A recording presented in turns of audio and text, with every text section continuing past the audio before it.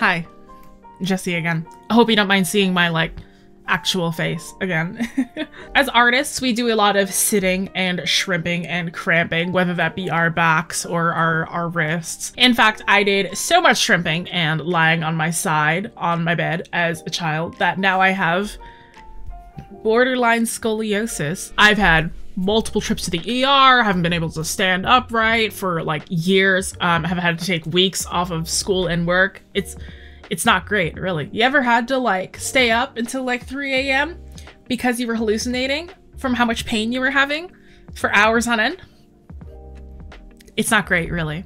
Sit up straight right now. I know you're slouching. Because of this, I figured it'd be good to share some tips and tricks that I learned from my chiropractor about what things you should do to have a healthier and more ergonomic lifestyle as an artist. This is pretty different compared to the like art tutorials that we usually do on this channel. So if you actually like content like this, please let us know as a comment down below. The first thing that we should watch for is posture. Posture. I know you're shrimping right now. Come on, sit back up. I know you can do it. There you go. We have a desk, we shrimp at it, right? Shrimp, you don't know? Shrimp posture. It's the one where you just kind of... You ever seen a shrimp?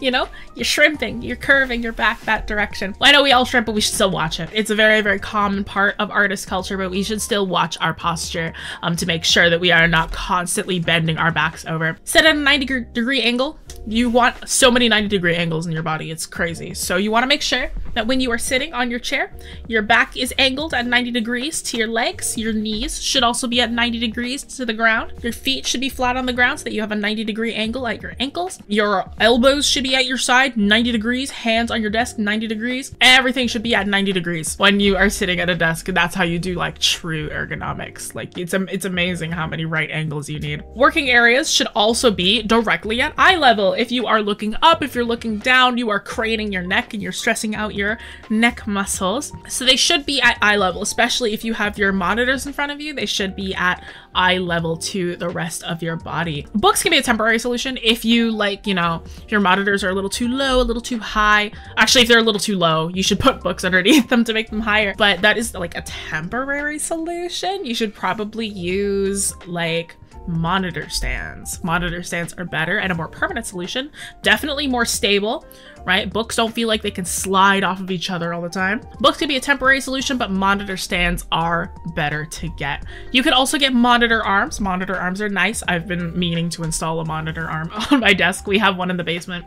I keep forgetting to do it. You can use a monitor arm, clamp it onto your desk, and you can have both of your monitors on it so you can just adjust its height at any point, adjust the direction of the monitors, just if they're looking down or looking up. It's a lot better to have those more permanent ergonomic solutions by comparison to like a very, very weak structure, you know? Another thing you should do is to get up and walk every 20 to 30 minutes. Get up and walk, get up, move, do something, right? You shouldn't sit in the same place for way too long because that, you know, not great for your back. You're training your body to be staying in that singular position. And make sure that your hips aren't also angled to the side. So your weight should be equal on both sides of your pelvis, right? We might not even notice it. You might not even notice it. You think you're sitting at 90 degrees, but if you're sitting at 90 degrees and one side of your hips is just angled slightly upwards, right? That's also bad for your back because you are angling your lumbar to one direction, your lumbar spine. That is the most common spinal portion that like artists or office workers or everything like hurt because that is your lower back. I assume if you're watching this video, your back hurts right now.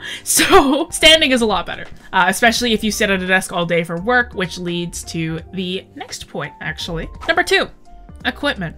I know, you don't want me talking about this one. Nobody does because that means you have to spend money. I know you don't want to spend money, but don't worry. Ergonomic equipment doesn't actually have to be super, super pricey. Just make sure that you are measuring for you. My original desk was an IKEA desk. Didn't cost me more than like 150 bucks. Office chairs are both cheaper and better for your back than a gaming chair. I know. You want the really aesthetic gamer chair. You want it to light up. You want it to be made of pleather, right?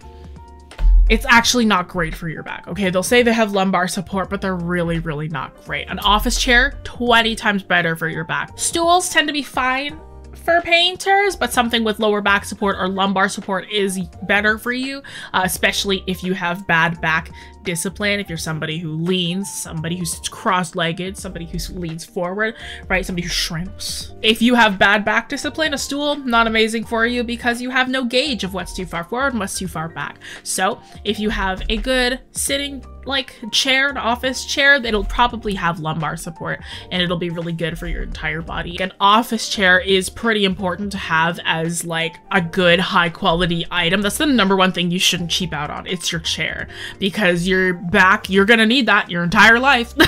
Doesn't matter if you're sitting at a desk or if you're walking, your back is important. So it might actually be better to get a chair new by comparison to used, just because, like, you know, if you're getting it used, there's probably already stuff wrong with the chair. It might be loose, might be wobbly, might not be great for your back. The padding might be worn out. There's lots of different factors that could change what makes this chair good and what makes this chair bad. So it might actually be better just to get it completely new. But eventually, right, you could start off with like a nice cheapo office chair. It doesn't have to be like super, super expensive, but you shouldn't like so cheap out on it to the point where it just doesn't work anymore. You could start off with maybe like a $300 one, right? $200, something like that. But then later on in like, just like you deciding to get a tablet, you can change it out and make it a little bit better, get something better. I have a Herman Miller. That is like the office chair.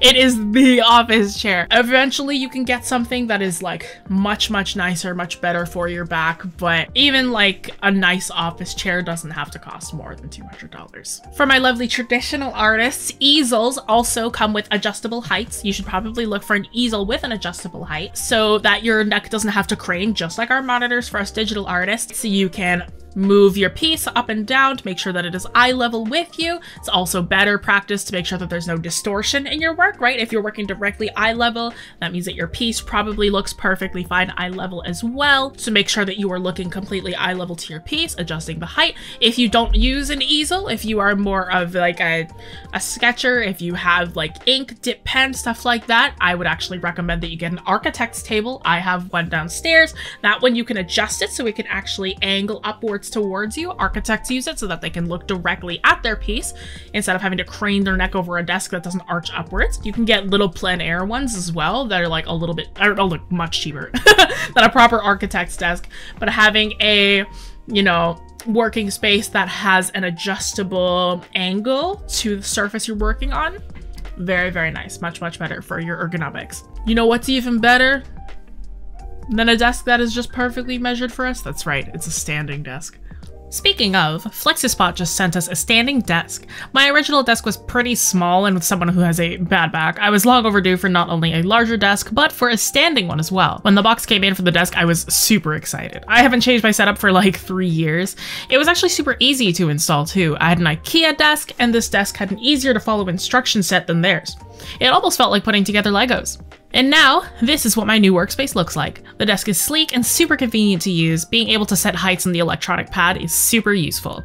I chose this colorway and size because of my available space and to match my other furniture, but there are lots of other sizes and colors to choose from. As someone with wireless headphones, being able to plug my headset directly into the desk to let them charge is more convenient than you'll ever know.